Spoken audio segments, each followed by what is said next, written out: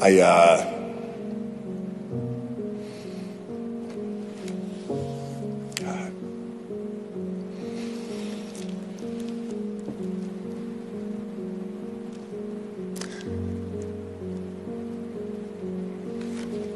wish I'd.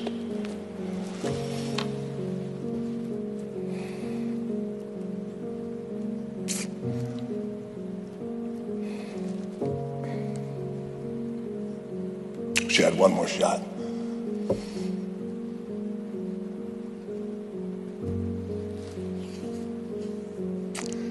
I wish I had one more shot, you know, just to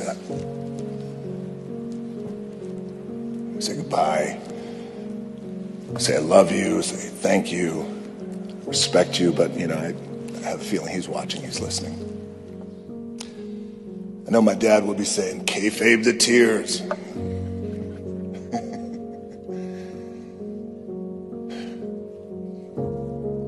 Thank you, guys. Thank you. Thank everyone for coming and being so generous with your time and being so caring and kind with your condolences to me and my family. We thank you. Thank you to everyone who came up here and really gave beautiful tributes to my dad, to our dad.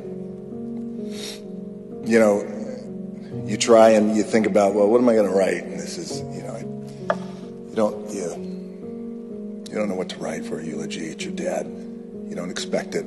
As you guys know, he went very quick.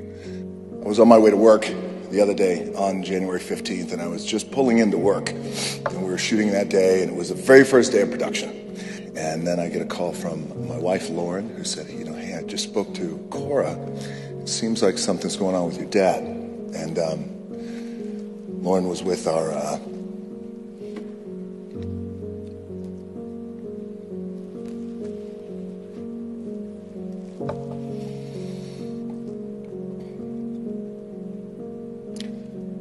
she was with our babies. She was with my mom, and she said, you know, I really can't talk. She goes, I think you should call Cora, though. So of course I called Cora. Cora, you know, she broke the news to me, and right when she broke the news, I was literally just pulling in. I'm looking at the whole crew, with hundreds of guys and women milling around and carrying equipment and waving at me in the truck and waving back, and it all got really foggy, and it seemed like it was just a big dream. And you know how you have those moments and you try and shake yourself out of it, and you're like, no, it's not a dream. My dad's gone. And in that moment, I just thought, well, what do I need to do? What's the next thing that I need to do? And I heard a voice say, well, hey, the show must go on. And that was my dad. That was my old man who told me that.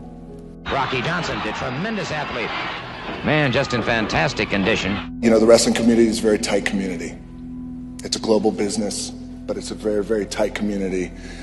And they believe in the show must go on. You know, this idea about the show must go on, it just reminded me of, you know, what my dad was and what he represented to our business and to our wrestling business, and something that, you know, we're all very proud of, because many of us are in this wrestling business, and it is in your blood, and once it's in your blood, it never goes away. The phrase of trailblazer is connected to my dad's name. It means when you do things that have never been done. Our uncles, who we're so proud of, Afa and Sika, you guys are trailblazers.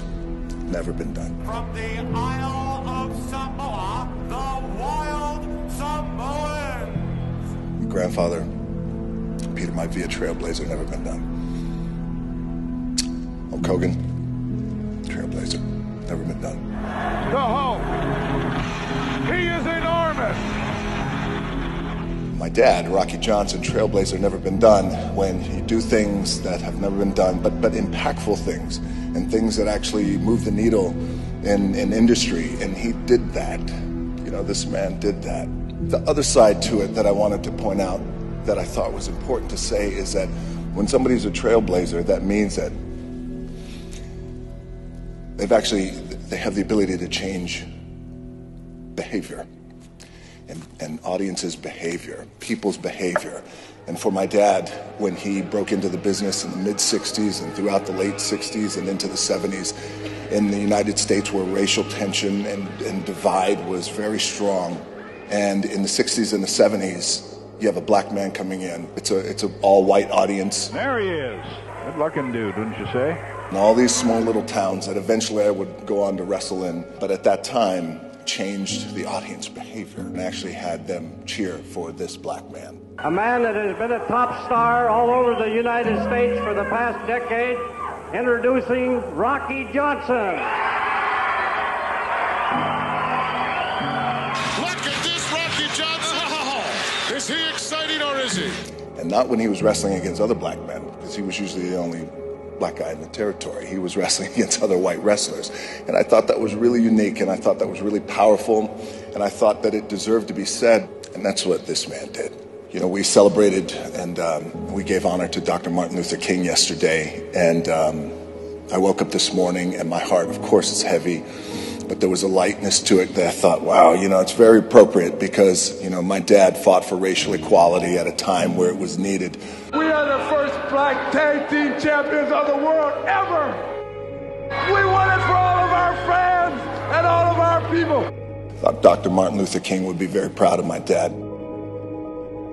When you think of my dad's name, you think hard work, you think barrier breaking, you think, you know, that being the hardest worker in the room, always working out.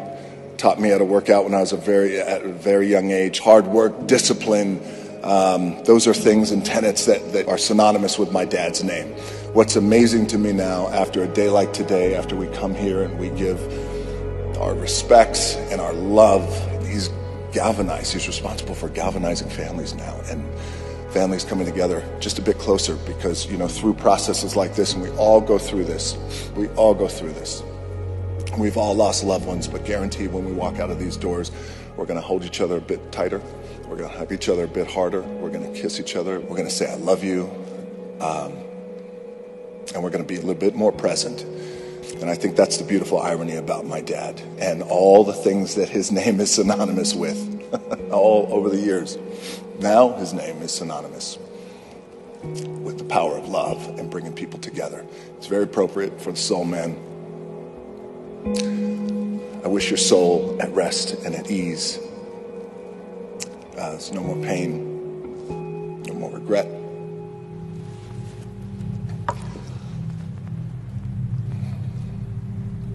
I'm sorry, just give me a second.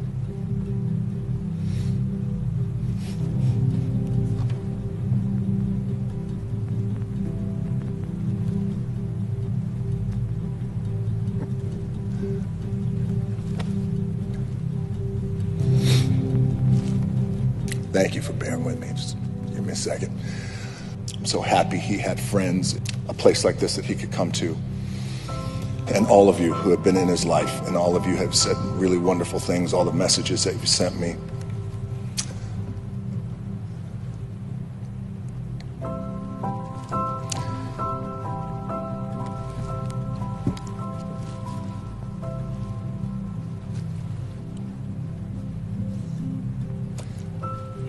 He would be very happy at this. It would make his heart full. This isn't goodbye. This is just, I'll see you down the road. We'll see you down the road.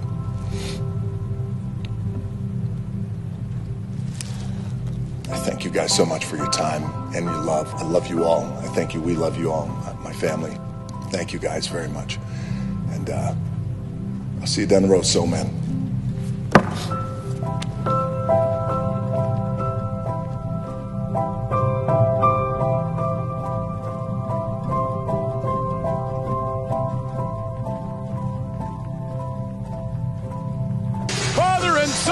Rocking the house here, ladies and gentlemen, at WrestleMania. You carry the family name. You carry your grandfather's name. You carry my name. And I sat in that crowd and I watched you and I was so proud.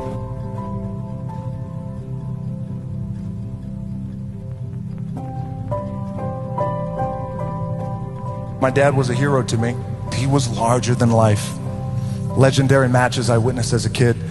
He was able to cross all lines and become one of the most dynamic and formidable performers of his time. It is my great honor to welcome my dad, Rocky Johnson. I would like to be remembered for paving the road for all athletes, no matter race, color, or creed.